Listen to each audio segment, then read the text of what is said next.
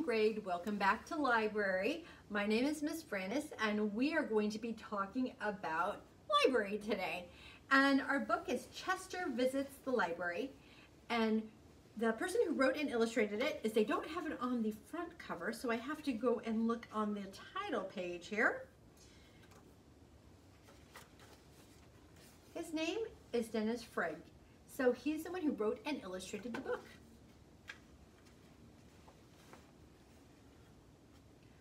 Rain. Chester was ready to play baseball, not get soaked. Now what could he do?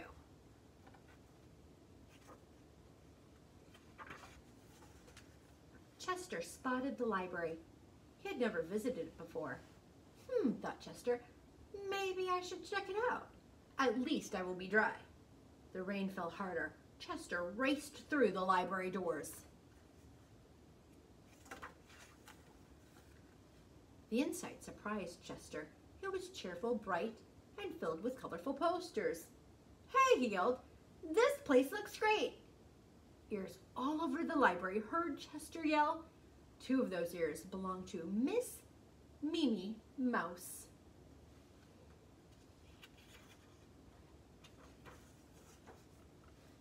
Mimi loved the library. In fact, she lived there, right by the checkout desk.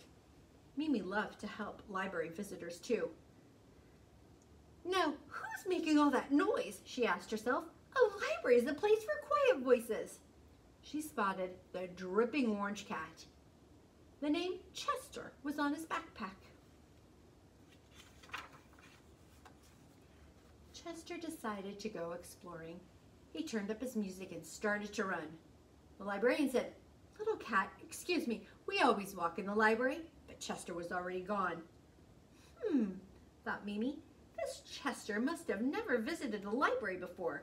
Mimi hurried after him.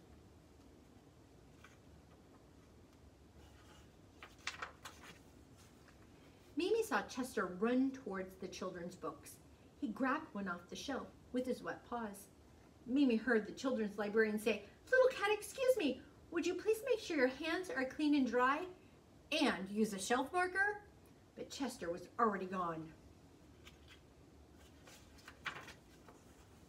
Then Mimi saw Chester run by the music CDs. "I don't need those," said Chester. "I have my own music." And he turned up his music player even louder. Mimi heard the librarian say, "Little cat, excuse me, we always turn our music players off inside the library." But Chester, he was already gone. Next, Mimi saw Chester run past the DVDs. He read the sign. "Cool," said Chester. "Here's a movie about baseball." He grabbed the DVD and he put it in his backpack. Mimi heard the librarian say, "Little cat, excuse me, you need to check out your movie first." But Chester, he was already gone. "That Chester's fast," thought Mimi, panting. She didn't know where Chester had gone. Then she heard him yell, "Free stuff!" Mimi scurried towards the voice. Oh no, Chester was grabbing the papers and pencils that were next to the computer catalog. There were paper and pencils were there for everyone to use. "Excuse me," Mimi started to whisper, but Chester, yep, he was already gone. Chester was getting hungry. He headed towards the storytime room. "Hi," he yelled.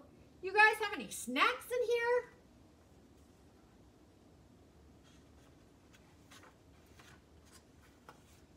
The storyteller stopped reading. "I'm sorry," she said. "There's no food and drink in the library.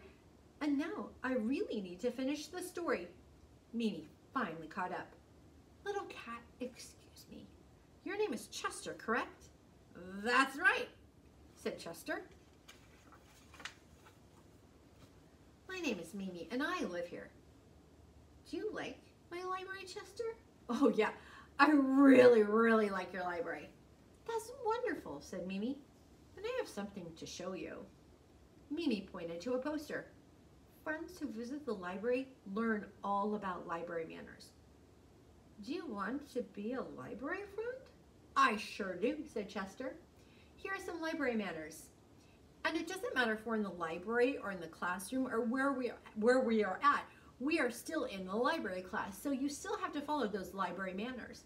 And when you speak quietly, we need to make sure we use our inside voices and our quiet voices.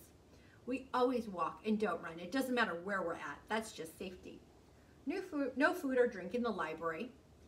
Keep everything turned off when those computers are on. Make sure that all that sound is turned off.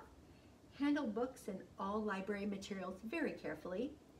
Remember, you got to check out the materials that you want to borrow, and always be polite to the librarian and all the visitors.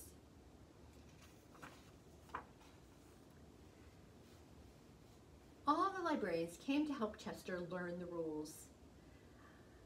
And we need to know those rules when we are in library, even if it's our classroom library or at home too. Chester and Mimi read all of the rules, and Chester looked at Mimi. I didn't know all that. Thank you for showing me the rules, Mimi. I guess I didn't use very good library manners. But you will from now on, Mimi said with a grin. And you'll visit us all the time, right? Chester grinned back. Right, he said. But he remembered to use his quiet voice. And Mimi knew that Chester would be a great library friend. And he says, welcome, Chester. Hooray, Chester. And again, just some things to remember. Remember, you need to speak quietly. You need to walk, you don't run. You don't ever bring food or drinks into the library or eat with food or drinks with your library book. You need to make sure you handle all those library materials with very much with care. And you've got to check out those materials that you want to borrow and always be polite. And those are just some nice manners that you should know anyway. So this week, what you're going to be doing is you are going to draw a picture of yourself taking care of a library book. You can draw it on the front or on the back of the paper. So you are going to write, I will take care of my book, and you can rewrite it down here as your practice. And you can draw yourself in the book, taking care of it, or you can draw yourself on the back, taking care of a library book. I'll see you next week. Bye.